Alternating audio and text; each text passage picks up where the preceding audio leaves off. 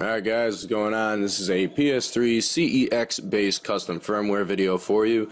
This is the new release today, the PS3 custom firmware CEX version 4.41 ARCH ARCH version 2.00. This is the final version of their custom firmware for 4.41, and they finally released it to the public, and I'm going to be showing you how to install this. Now 4.11, we do realize that there was an update to 4.46. There is a spoofer included with this download, and I will show you how to do that in another video, and I will leave the link to that video and an annotation on this video once I have that up to that video. So give me about a day or something like that, and it'll be up and ready to go.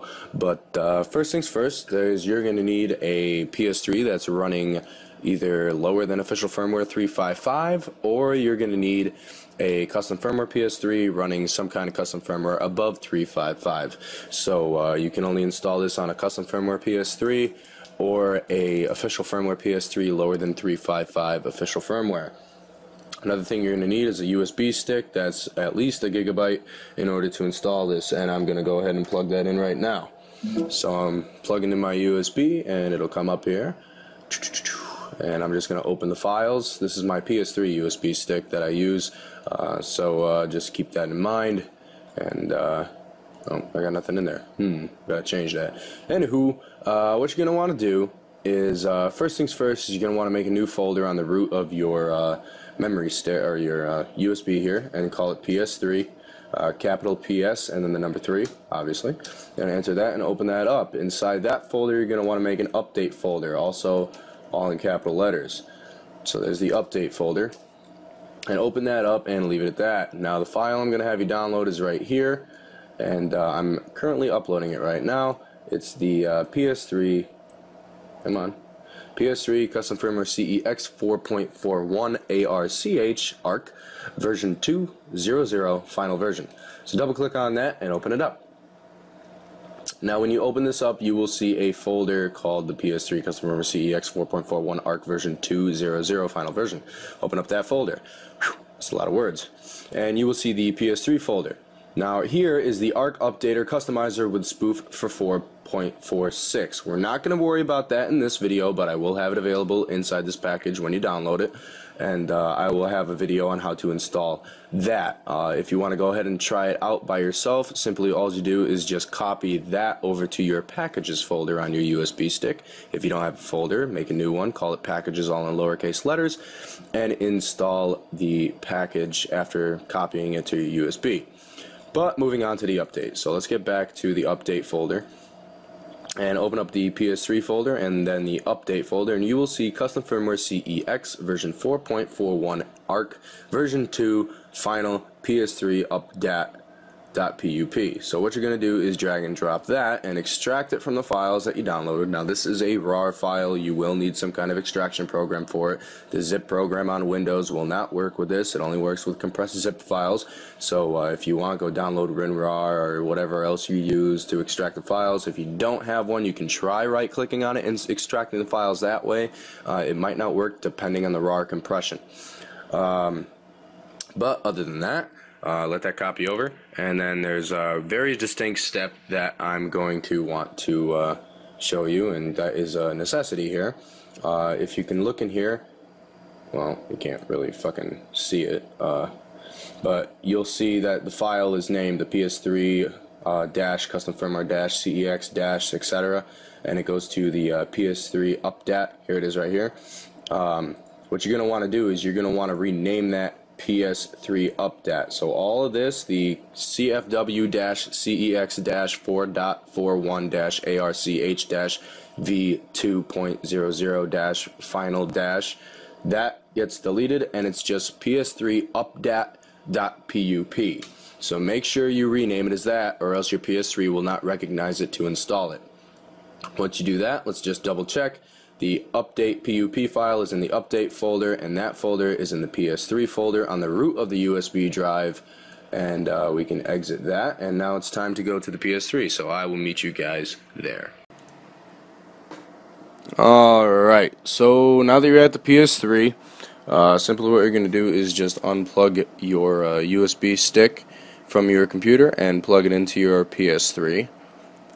So go ahead and do that. Now remember, you have to have the PS3 update or the PS3 update.pup in the PS3 and the update folder on the root of your USB. So go ahead and plug that in, and then scroll up to your system update. Click X on system update and allow that to load the screen, and when you get there, you're gonna select update via storage media. So you go ahead and update from the via storage media. So press X on that.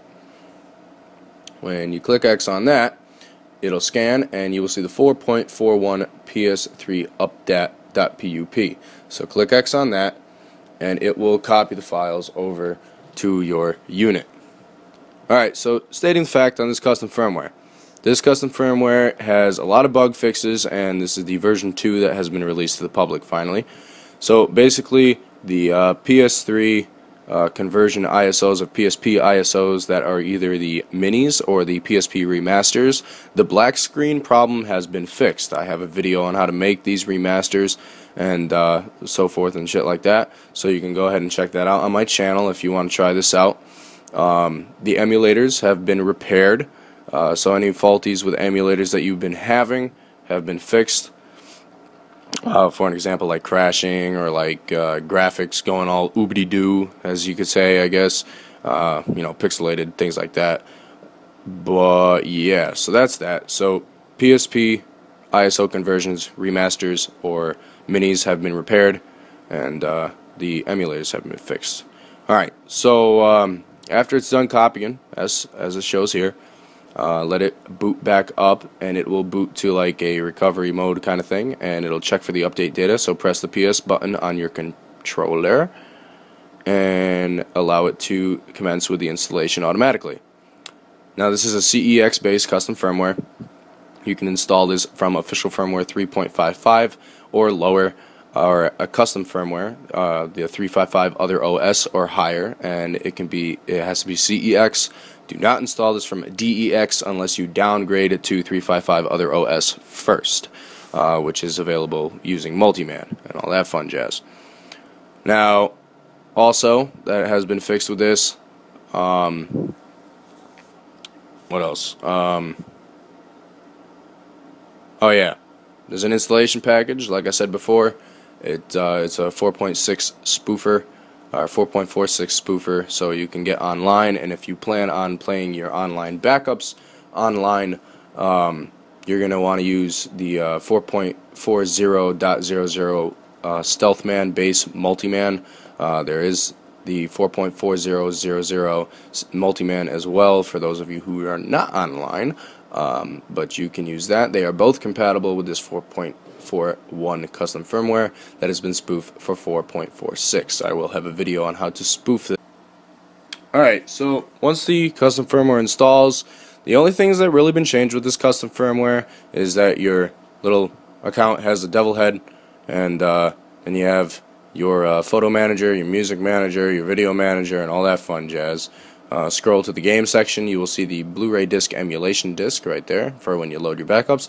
Install package files. You will have to use Multiman to queue them into this folder.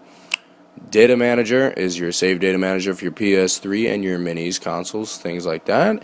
And the memory card utility is deathly obvious for the PS1 memory cards and PS2 virtual memory cards that you created. Themes have been added to your network, all this fun stuff. Homebrew tools, direct, homebrew backup manager, and the Navi Quick Web, which is basically another web browser that has been installed. Themes for PS3, haha, there you go. And that's that there. If you could scroll over to the PlayStation Network, you will see the title store preview in-game and for the store. So it'll show you can run the PlayStation Store with the in-game menu or the non-in-game menu, which is just a regular store. I don't know what the fucking point of that is, but whatever. But yeah, so that's it. So there's just been shortcuts and things added, and that's about it. So yeah, rate, comment, and subscribe to my channel. I hope you guys enjoy this custom firmware. Remember, it's CEX base, so only install it from 355 other OS or a CEX based custom firmware, or lower than 355 official firmware. Feel free to donate to my channel for more materials for you guys and tutorials and things like that. And go check out my website, software-reborn.com, and everything will be in the description below, along with a link for downloads. So take it easy, guys, and I will talk to you guys.